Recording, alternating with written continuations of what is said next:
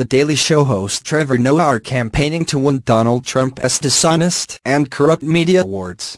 Set your smartphone alarms and refresh your RSS feeds appropriately, because Donald Trump will be excitedly announcing the nominees for his self-proclaimed Dishonest and Corrupt Media Awards on Monday evening. Subjects will cover dishonesty and bad reporting in various categories from the fake news media, he wrote. Stay tuned. Spoken like a true, really stable genius.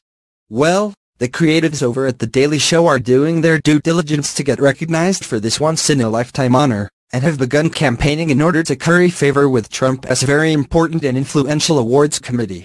As brought to our attention by CNBC's Eamon Javers, the Comedy Central series has launched an ad campaign in the New York Times to get Trump's attention, reminding the president that, among other sentiments,